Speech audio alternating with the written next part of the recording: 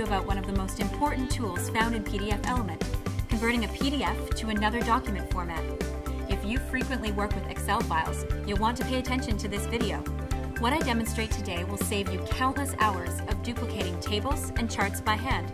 PDFelement for Mac can create accurate and workable Excel sheets in just a few clicks. So let's get started.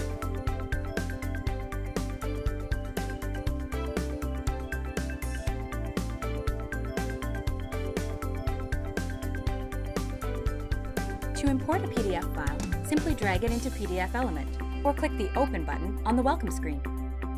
Click the Convert button in the top right corner of the window. A dialog box appears where I can add more documents and choose the specific page or range of pages to be converted. Select the icon in the top right corner of the dialog box and choose Excel Workbook from the drop-down menu.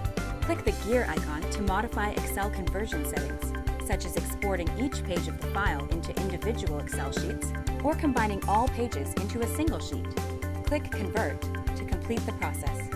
The output is an accurate Excel workbook created from my PDF document. That concludes our tutorial on how to convert a PDF to Excel on Mac with PDFelement. Stay tuned for more videos exploring the wide variety of handy features offered through PDFelement. Use the comments section to let me know what other tutorials you want to see.